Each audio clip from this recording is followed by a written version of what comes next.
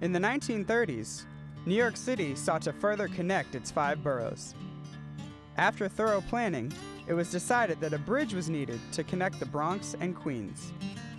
This would give those traveling from upstate New York and New England an easier route to Queens and Long Island. That bridge was the Bronx-Whitestone Bridge, and this year it celebrates its 75th anniversary. Robert Moses, chairman of the Metropolitan Council on Parks, proposed the idea of the bridge in 1933 as part of the Belt Parkway system. The bridge was financed by Dillon Reed & Company using 4% bonds.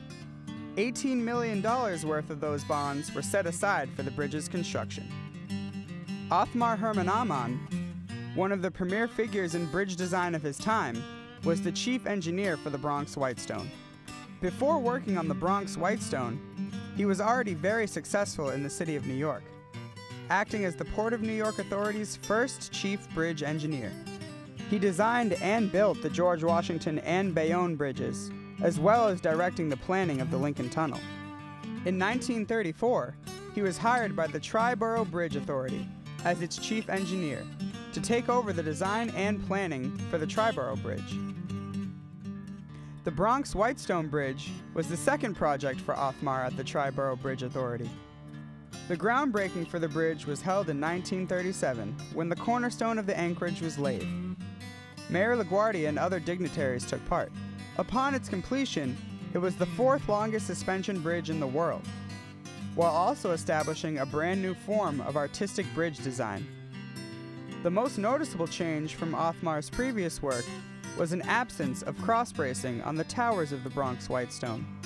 Considered to be one of the world's most striking bridges, its pleasing appearance is complemented by its simple design, making the Bronx-Whitestone a true marvel. The bridge was completed and opened a day before the World's Fair in 1939, serving as the perfect gateway for people from all over to enjoy the festivities. It is truly a cornerstone of New York City, but at 75 years old, it is in need of major renovations. It originally opened as 2 lanes in each direction with a pedestrian walkway, and it went through a new design where it became 3 lanes of traffic in each direction. Taking design faults of other bridges into account, the Bronx-Whitestone has had multiple enhancements to keep it functioning smoothly. At the same time, the Tacoma Narrows Bridge had some issues with wind, so therefore, and the Bronx-Whitestone Bridge was basically the same type of design. So a couple years later, we undertook different elements and added them to the Whitestone Bridge to address those wind elements, including cable stays, stiffening truss, and soon in 1987, a tuned mast damper.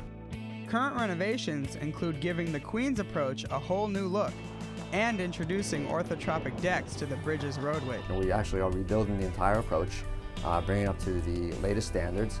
The original approach was constructed in 1939, and of course, through the years, 75 years there and about, it has corroded and needs different areas to be addressed. We're going to orthotropic decking, which will eliminate major potholes. I mean, the orthotropic is a steel plate with a wear coating on it, so the most that you'll see a pothole would be a half-inch deep.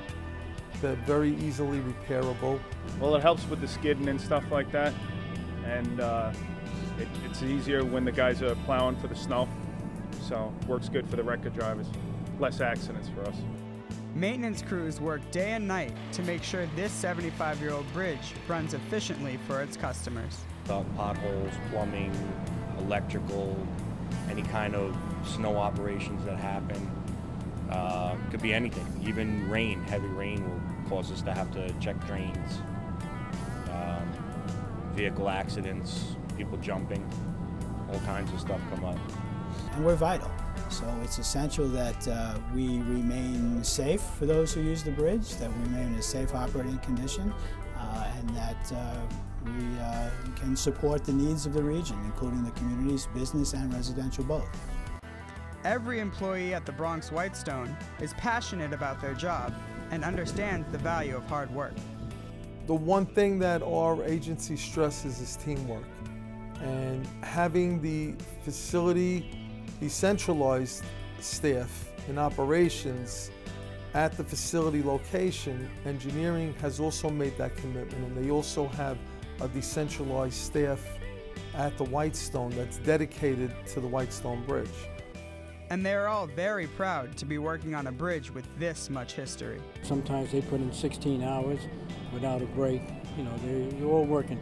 They don't stop. They don't, they don't complain. So it works out nice with the guys. It's doing pretty good for 75 years old. Yeah, got a lot of history to this bridge, My family's from the Bronx, so they seen this getting built. It's pretty interesting stuff to be working on the same bridge that my father was watching be built as a kid. Bridge is 75 years old in April of 2014, and I'm proud to say that my 25-year service career at MTA Bridges and Tunnels has been mostly spent in this region at the Whitestone Bridge and at the Throgs Neck Bridge. So I'm part of that fabric, I think, part of that community fabric, part of the infrastructure fabric.